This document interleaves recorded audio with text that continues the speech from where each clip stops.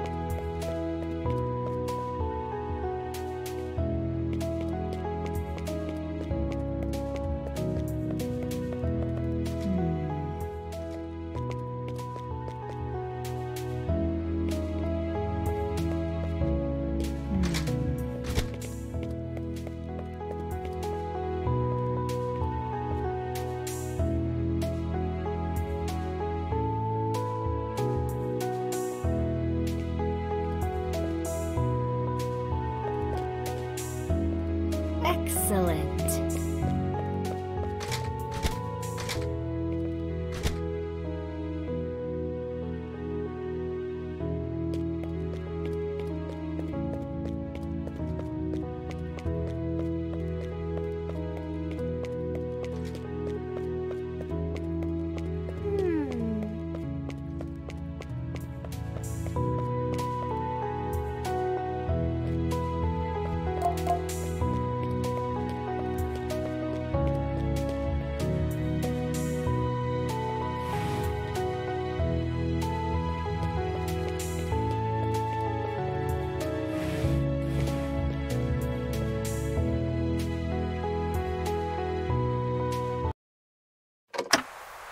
Let's see, where to start? Well, I guess I'll start at the beginning. My name is Kocho Shiona, and I've just been chosen to be the headmaster of Academy High School. To be honest, I'm not sure if I really believe this is happening. I keep pinching myself to make sure I'm not dreaming. I mean, the entire nation has been talking about this school for months. The idea of an elite high school that only opens its doors to the most intelligent students in Japan? A place for the most promising men and women of today to be transformed into the leaders of tomorrow. A school built for the sole purpose of being the most prestigious learning institute in the country. It's an ambitious undertaking, to say the least. But the thing that shocks everyone the most is that the school is being bankrolled by Psycho Corp. Who would have expected an electronics company to found a school? At first, I thought it was some kind of long-term business plan. Maybe they wanted to build a place to gather the best and brightest students of Japan, and train them to be their next generation of employees. But it turns out that I was wrong. Really wrong. And I got to hear the truth straight from Mr. Psycho himself. That's right. I just met the Psycho in person. I'm still shaking. It was like getting to meet Leonardo da Vinci, or Thomas Edison. I've lost count of how many things he's invented or improved. I don't think there's a single product in my home that doesn't have the Psycho logo on it. A man whose ideas and inventions changed the world. People like that are only born once a century. Anyway, the reason he built this school, it blew my mind. It's not something he's ever mentioned in public, but he didn't tell me to keep it a secret either, so here it is. It's his daughter. It's all for his daughter. He cherishes her more than life itself, even more than his multi-billion-dollar corporate empire. He wants to make her dreams come true, so he's building a high school customized to suit her exact tastes. The name of the school, the location where it's being constructed, even the exact layout of the building. Everything was chosen by his daughter. His mission is to make sure that the best years of her life happen at Academy High. She gets to decide who's allowed to enroll, she gets to decide the school's policies, and I'm pretty sure she gets to be the student council president starting from day one. No questions asked. So, not only will this school be a collection of Japan's most highly qualified teachers and most brilliant students, but it's also a giant, shining monument to a father's love for his daughter. It almost brings a tear to my eye. And I'm going to be the headmaster. I'm still surprised I actually had the courage to send in my application. I guess it's because the qualifications they were looking for seemed surprisingly low compared to the qualifications for every other position at the school. In fact, Mr. Psycho told me I was perfect for the job after just asking me a few questions. There's a part of me that wonders if his daughter just wants the school's headmaster to have a certain appearance or a certain name or voice or something. I'm not really sure if I got the job because I qualify for it or because I meet some invisible criteria that I'm not aware of. I guess Mr. Psycho could tell I was nervous because he gave me a gift. This portable tape recorder. One of his inventions. He told me that it's therapeutic to record an audio journal when you're feeling overwhelmed. That's the whole reason I'm recording this right now. And I gotta say, it actually worked. I feel much better now. You know, this is kind of fun. It might turn into a habit. I can't stop thinking about the last thing he said before he left. He called me Headmaster Shuyona. It'll be a while before I get used to hearing that.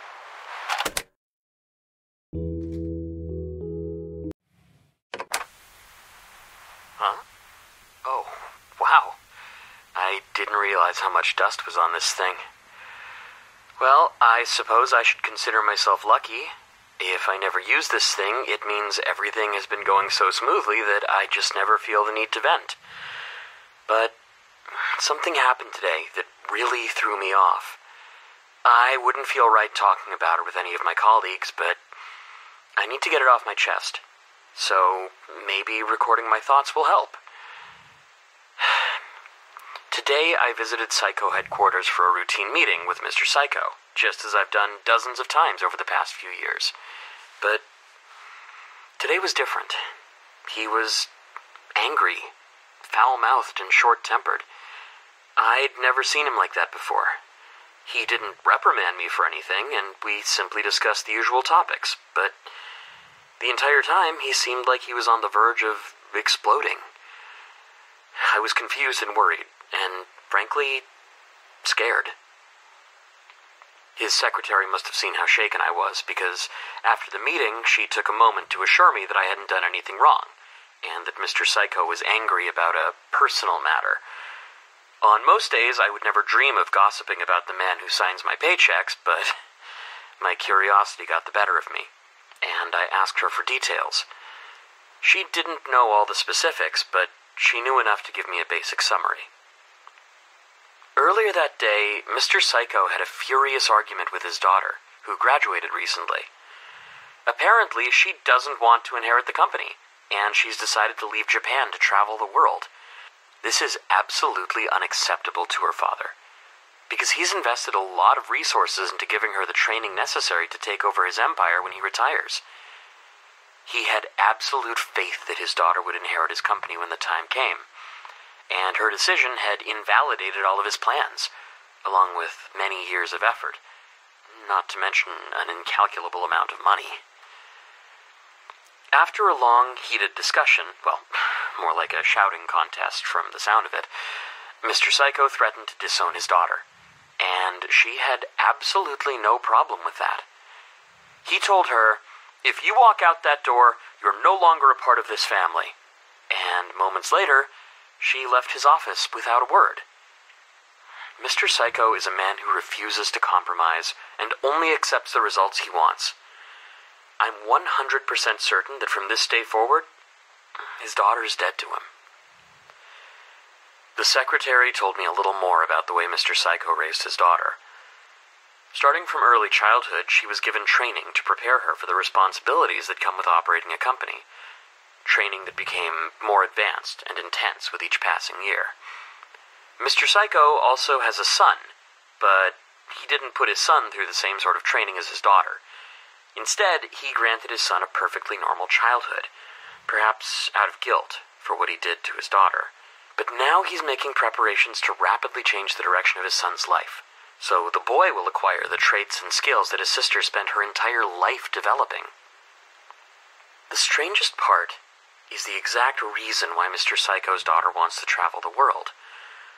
One phrase the secretary kept hearing was, "my sister." Apparently, Mr. Psycho's daughter is absolutely convinced that she has a sister somewhere in the world, and that she needs to find her. But Mr. Psycho only has 2 children. So, if she says she has a sister, there are 3 options.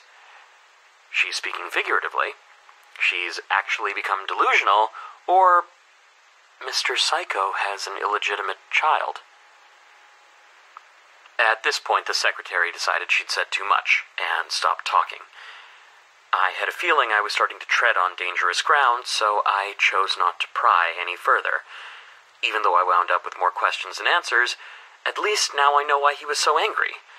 Losing his daughter, along with more than a decade of money, planning, effort, must be an incredibly painful experience.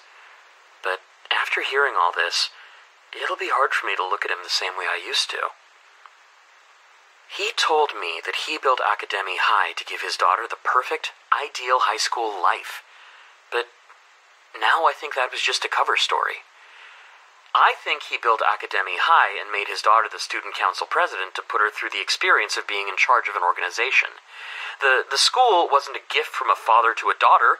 It was just another component of her lifelong training, another step in the process of turning her into the perfect CEO.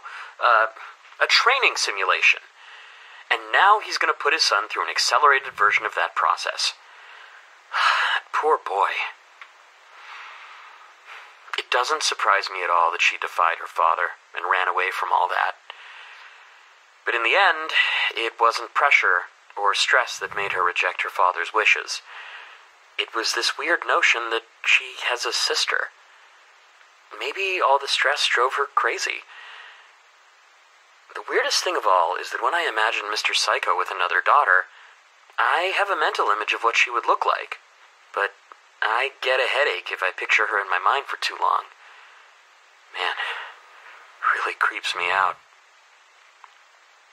If Academy High was built solely for one girl, and that girl has graduated, what happens next? I was afraid the school was going to be shut down, but apparently Mr. Psycho just wants me to continue business as usual. A lot of the students who graduate from this school get offers from Psycho Corp almost immediately after graduation. So I guess this place really did turn out to be a training ground for future Psycho employees after all.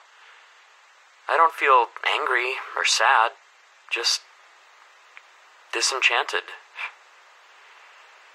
Well, it's an easy job, and I can't argue with the pay, so I guess I'll just stay on my current course for now. Man, even though I know that nobody is going to listen to this tape, I feel way better after recording my thoughts. I guess Mr. Psycho's gift was good for something after all. Thanks for hearing me out, Mr. Tape Recorder. With that said, I hope I don't have to use you again anytime soon.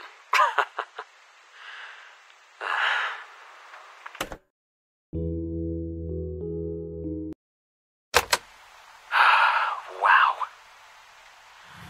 Can everything really collapse this easily? Cameras, interviews, police. I don't want this to be my life. The past few years were perfect. Why did this have to happen? It's not like it was my fault. Or was it? I guess I understand why they're putting all the blame on me. It's my school. I'm responsible for it, and everyone inside of it, but how was I supposed to... How could I have seen this coming? What could I have possibly done to have prevented this? A murderer. A killer. In my school. Those girls who disappeared. I don't want to admit it, but it fits. Those missing girls are probably dead. Dead.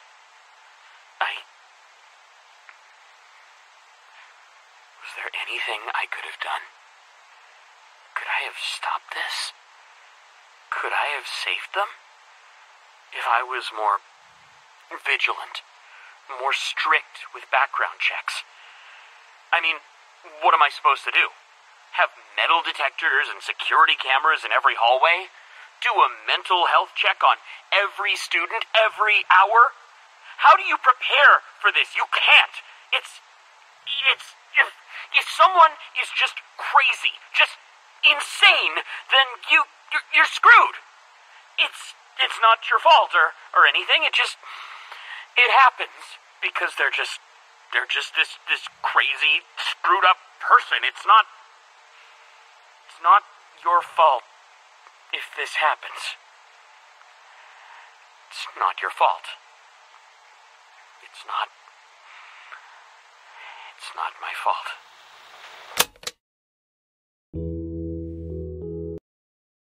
What a goddamn disgrace! Innocent? Innocent! Innocent my ass! She's the culprit. She did it! That girl, that monster! I've never seen someone so goddamn manipulative. She fooled them all. Every single one of them was dancing in the palm of her hand by the end. What a farce! People are dead. Young people who had promising futures, whose lives I was responsible for. She did it. She did it. She's the only one who could have. That blood is on her hands. And now she walks free. That conniving little... And I'm expected to let her back in the school. Stand on a stage and hand her a diploma? Mr. Psycho told me to let it go, but I can't. I can't let this go. She murdered people and got away with it. I can't believe...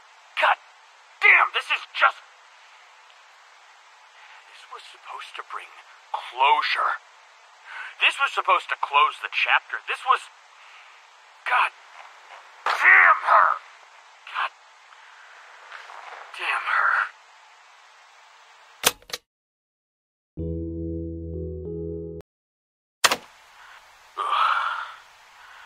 I didn't realize how pathetic this was until I hit the record button.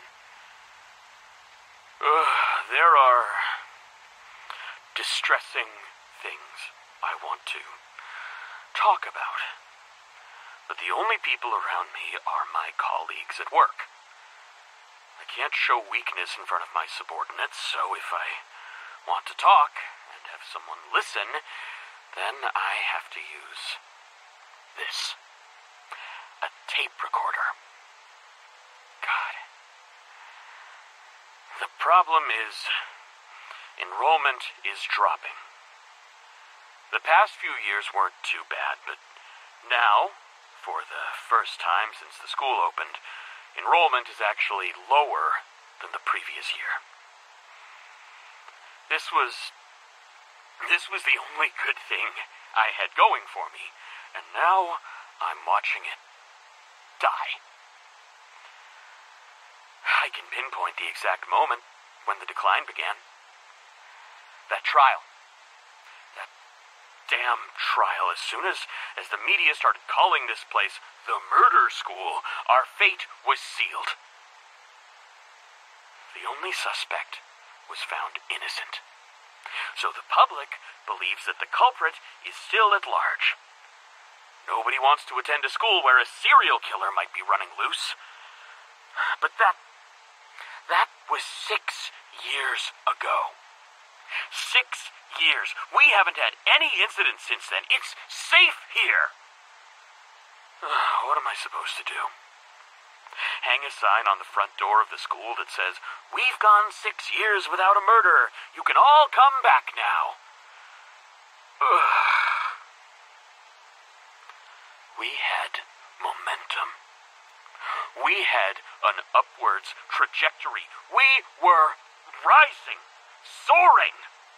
we were on the road to being as internationally renowned as Harvard or Yale. But that trial, it killed the momentum. And once you lose momentum, it's almost impossible to get it back. Sometimes I wish that journalist had never said anything.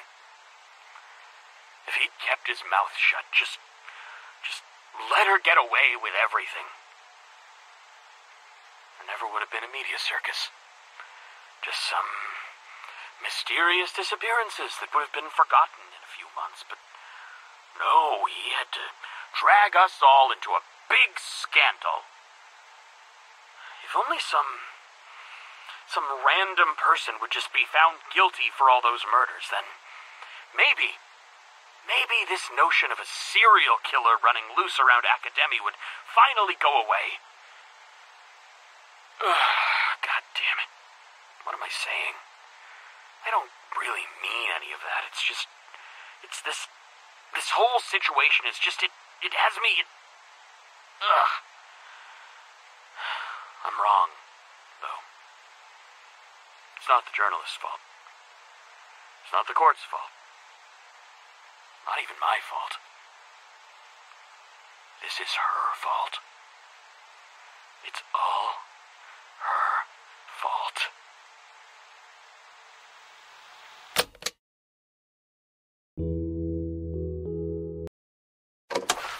I saw her! That woman, I saw her again. The one who's responsible for everything. Perhaps I'll start at the beginning. Every week, I travel to Psycho Corporate headquarters to have a meeting with Mr. Psycho about Academy. This time, I arrived a few minutes earlier than expected. I asked the secretary if it would be all right to begin the meeting early, but she refused. She told me that Mr. Psycho had another appointment right before mine, and that I'd have to wait my turn before I could see him. I took a seat and began to wait. That's when she walked into the room. It's been 10 years, but not a single day has gone by that I haven't thought about her. The one who ruined everything for me. I recognized her immediately. She had aged, but I could still tell it was her. She glanced in my direction for a moment, and our eyes met. She smirked, but said nothing to me. She walked straight through the waiting room and directly into Mr. Psycho's office, without even speaking a single word to the secretary. At first, I was speechless.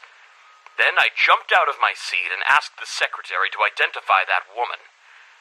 The secretary was silent for a few moments, and then gave me some generic platitude about how the details of Mr. Psycho's appointments must be kept strictly confidential. That didn't stop me from asking everything that came to mind. How long had that woman been coming here? How often? What business did she have here? But the secretary was like a stone wall that refused to budge. I couldn't just leave it at that. I left the waiting room and asked the nearest employees if they could help me. When they saw how distraught I was, they were eager to help, but when I asked them if they had seen that woman who just walked by, their attitudes changed in a heartbeat. They slowly turned away from me and returned to their work in silence. They ignored me, as if I wasn't even there. I haven't been treated like that since I was a schoolboy. I returned to the waiting room and paced back and forth anxiously, waiting for that woman to exit Mr. Psycho's office. I'd spent years fantasizing about an encounter like this one. I had rehearsed every single word I would say to her if I had an opportunity to speak with her again. I was fully prepared to tell her exactly how I felt about her actions 10 years ago. Then I heard the secretary's voice. Mr. Psycho will see you now. I was baffled. That woman was still in the office, wasn't she? Why would the secretary send me in there? I was confused, but eager to see that woman again. I approached the door to Mr. Psycho's office. I remember that my hand was actually trembling as I gripped the handle.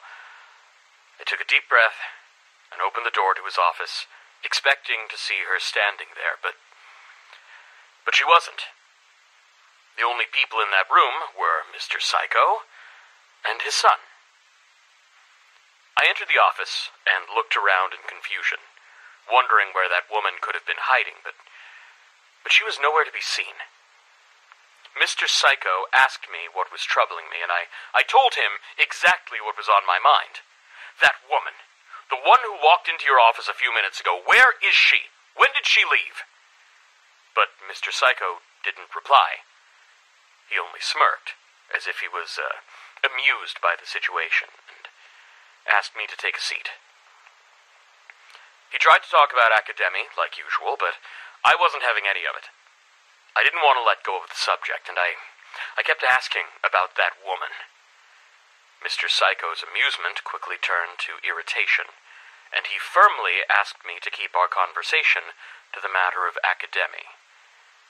Mr. Psycho can be quite imposing, even while remaining civil, and from that moment onward I was too scared to pursue the matter further. I dropped it, and we proceeded to have a standard meeting. As ever, Mr. Psycho's son stood behind his father in silence. Mr. Psycho had never told me the exact reason why he keeps his son at his side during business meetings. It's most likely that it's a form of training, exposing him to the type of interactions he'll be having on a daily basis once he inherits his father's empire.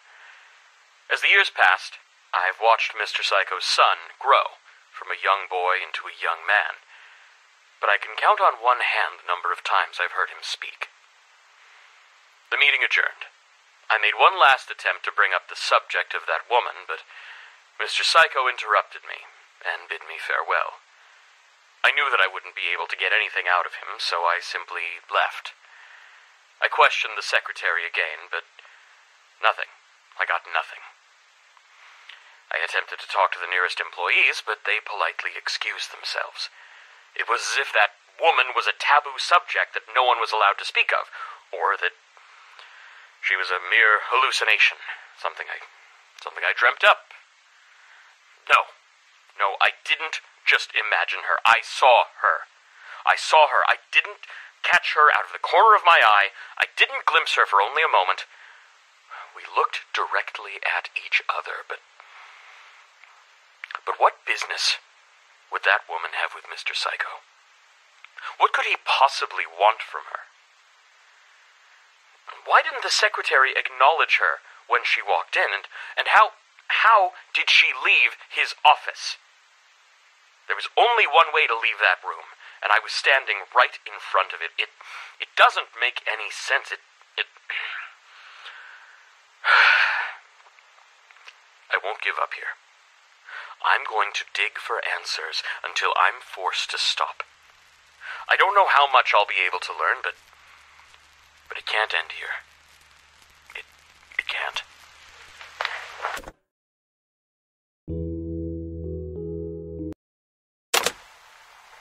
Years. That's how much time has passed. 15 years. 15 years watching it all spiral downward. Never managed to pull out of that nosedive. 15 years without closure. Without justice. What would my life been like if I'd never taken this job? Probably have a wife by now. Children. But there's no room for anything like that. Not with academy taking up so much of my time. Even if I did have a family, I wouldn't be a part of their lives. I'd be too busy with academy. I'd make a terrible husband. A terrible father. I sacrificed the best years of my life for this school. And what did I get in return? Wrinkles and hair loss from all the stress. A big, fat gut.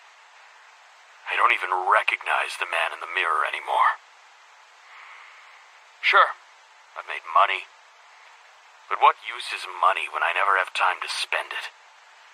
I don't even know what I'd use it for. I never have enough spare time to develop a hobby. Well, I suppose I do have one hobby. I asked myself, what good is being the headmaster of a school? What opportunities do I have that nobody else has? Only one thing came to mind. Something taboo. But once the idea's in my head, it was impossible to just stop thinking about it. Eventually, I just couldn't find a reason to resist the temptation. It's not like I have anything left to lose. It's not like my life could get any worse than it already is, so I gave it a try. And you know what? I don't even feel guilty about it. You see, filming someone does absolutely no harm to them. No harm whatsoever. It's not as though I post the videos online or anything like that. It has zero impact on their lives, so what's wrong with putting a few cameras around? At this point, I don't even care if I get caught. Actually, the risk of getting caught makes it a little more thrilling. And even if I did get in trouble, at least it would shake things up a bit. My life would finally change in some way. And for that reason alone, I would be happy. It's a win-win. I just wish I'd thought of this sooner.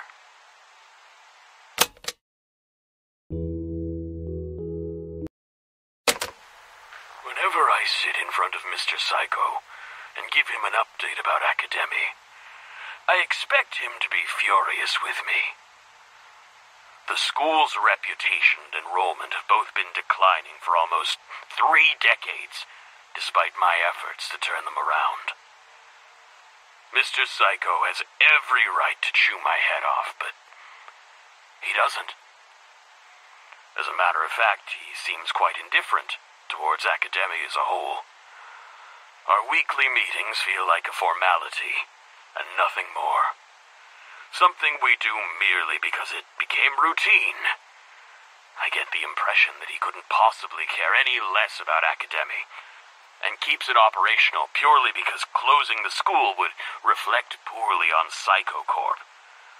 Or perhaps because the school had become something of a monument to his missing daughter. Perhaps he's more sentimental than he looks. If Academy's enrollment numbers continue to drop at their current rate, less than 100 students will be attending the school next year. At this point, it's clear that nothing I've tried over the past 30 years is going to save the school's reputation. So, with practically nothing left to lose, I proposed something radical to Mr. Psycho. A complete rebranding. My research has shown me that Academy's declining popularity is directly connected to the school's reputation for notoriously difficult entrance exams and needlessly strict rules. The last thing I'd want is to allow the school to fill up with imbeciles and degenerates, but it has become obvious that the school's reputation will never recover unless sweeping reforms are made. I presented Mr. Psycho with a list of everything that would make the school a more welcoming environment, allowing students to style their hair, wear makeup and accessories, customize their uniforms, bring smartphones to school, enter romantic relationships, access the rooftop, and so forth. I even proposed making the entrance exams a little less difficult and lowering the tuition fees. I truly didn't know how Mr. Psycho would react. On one hand, he seemed apathetic about Academy. On the other hand, I was proposing a complete reversal of everything that Academy stood for. After I concluded my presentation, He sat in silence for a while. I wasn't sure if he was giving my proposal deep consideration, or simply pondering whether or not he cared at all. Eventually, he shrugged his shoulders and simply said, "Give it a try. I'm not sure whether or not the rebranding is going to be a success, but for the first time in years, I feel excited. Like I actually have something to look forward to. The tedium of the last few decades had become unbearable. And these big, drastic changes are exactly what I needed to break up the monotony. I'm eager to see what kind of crowd these reforms will bring in. Here's to a new chapter in the story of Academy."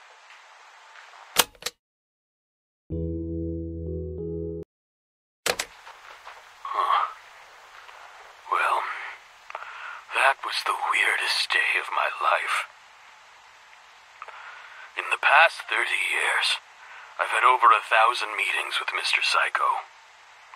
When I walked into his office today for our weekly meeting, I could immediately tell that something was very wrong.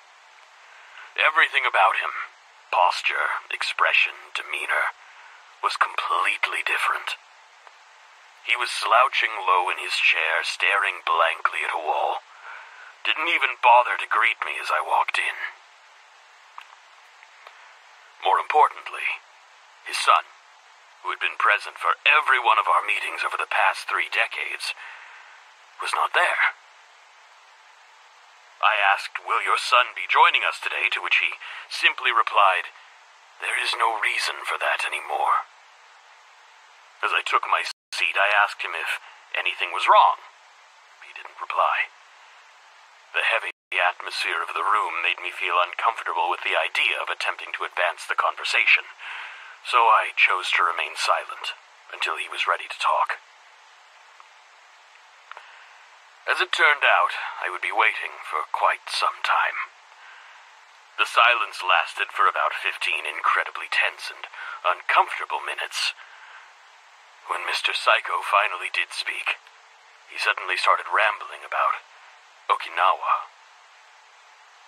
He spoke of his experience as a soldier during World War II, how he volunteered to fight at the age of 17, how a bomb hit his dormitory, how he spent hours buried underneath rubble, staring at the corpses of his dead friends. He said he still sees them on the back of his eyelids every time he closes his eyes. He told me that buried underneath that rubble over 70 years ago, he swore an oath to punish the world for killing his friends. He swore to revive Japanese nationalism and expand the Japanese empire until it covered the entire globe. That's why he started his company. That's why he spent his life building the greatest conglomerate the world has ever known. That's why he toiled for over half a century until he had become the richest man on Earth. It was all for the sake of building up enough power and influence to instigate a war. A war that he would throw all of his money and resources into until he had achieved the complete annihilation of every country that fought against Japan in World War II. But something happened that he didn't expect. Globalization spread Japanese culture across the face of the planet. Japan's former enemies now enjoy friendly relations with Japan. They eat Japanese food, watch Japanese animations, play Japanese video games. The process was sped up by his own inventions and innovations. There's a Psycho product in every home. He can't find the motivation to go to war anymore, knowing that he'd be blowing up his own loyal customers. He dedicated his entire life to setting the stage for a blood-soaked military victory. But in the process, he inadvertently achieved a slow, pacifistic cultural victory. By now, almost everyone who pulled a trigger or launched a bomb during World War II was dead or elderly, so revenge had lost all meaning. Instead of feeling pride for accomplishing more than any other man in history, he just felt like he had failed his dead friends. After his long, rambling speech came to an end, he returned to staring blankly at the wall. I'm not sure why he confided all that information in me. I don't think it's because he considered me a friend. It's more likely that he thought of me, well, the same way I think of this tape recorder. Just a stupid object where you can store your thoughts without consequence. After some more silence, he eventually spoke up again. He said, "My health is failing. I will likely die soon. I will make no attempt to prolong my life. I am retiring as CEO starting tomorrow. My son will be taking over for me. You will be meeting with him from now on." He said nothing else, but I could tell that the meeting was over. That was most likely the last time I'll ever speak with him, or see him in person. The next time I address someone as Mr. Psycho, I'll be talking to his son. The world's most famous man. Secretly a nationalist with plans for world domination. Harboring a half-century-long grudge. I would tell the media, but it wouldn't matter one bit. Psycho Corp controls everything that the media says or does. Even if I told the world what he confided in me, the media would never run the story, and it would quickly be dismissed as a baseless rumor or crackpot conspiracy theory. I guess, in that sense, he really did take over the world.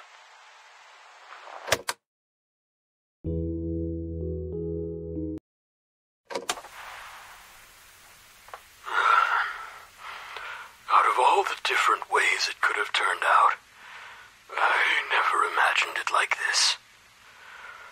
A few days ago, I received an email with screenshots of certain directories on my personal computer.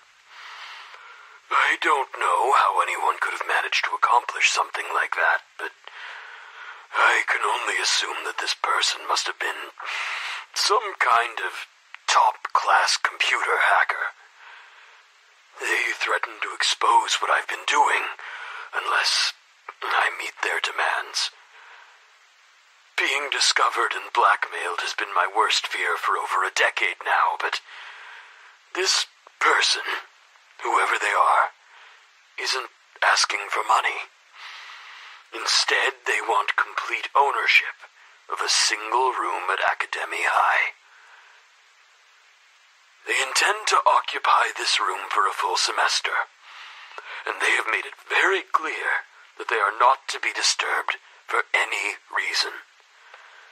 I have no clue what they intend to do in this room, but I'm not really in a position to decline. All things considered, this situation isn't as bad as it could have been. They could have demanded an absurd sum of money, and instead, all they want is a room. Their request seemed harmless enough, and there was a suitable room available, so I decided to comply with their demands. Well, it's not like I really have a choice in the first place. They also asked me to make sure that the room has certain equipment inside of it before they arrived. Computer monitors and hard drives. We already had a surplus of supplies like that, so it wasn't a problem. The tricky part was convincing the rest of the faculty not to enter a specific room for any reason, and not to question it either.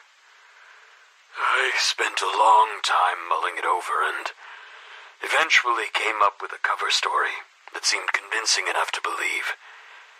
To be perfectly honest, I'm a little proud of it.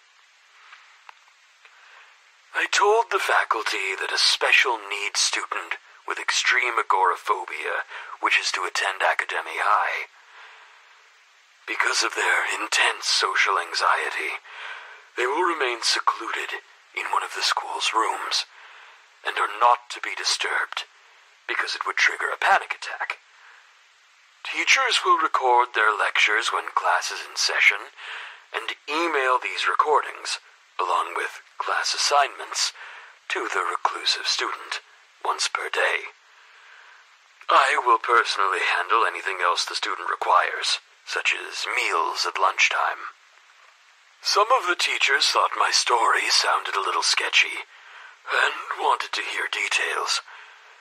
Their questions were harmless, but I was sweating bullets, and I felt like I was being interrogated by the police. Eventually, I convinced them to believe the cover story, and the meeting ended with the faculty praising me for being so accommodating to a mentally handicapped adolescent. I felt a little guilty for deceiving them, but it's far from the worst thing I've done. The only thing that matters is the end result. We now have a room which is off-limits to students and faculty alike. The hacker never told me their name, age, even their gender. It's frustrating. If I'm going to be put through such a harrowing experience, I at least want to know who's behind it. I set up a hidden camera outside of the room that has been set aside for the hacker. When I got into work this morning, I checked the recording, only to find that it had been replaced with a graphic of a black silhouette wearing a red wig, along with the words, "Don't try this again." The message has been received, loud and clear. I asked the hacker if they needed anything else from me. Daily meals or anything of the sort. They told me not to worry about them, and to simply go about my business as usual. They explicitly told me to pretend they don't exist. It's going to be nearly impossible for me to put them out of my mind when they could end my career with a single click. It feels like there's a slimy creature crawling underneath my clothing, and I simply have to grit my teeth and live with it. Then again, I don't really have any right to complain. Perhaps this is simply karmic retribution for my actions. It's very fortunate that these little therapy sessions were confined to cassette tapes. If I had been making digital recordings instead, the hacker would have a lot of very dangerous information right now.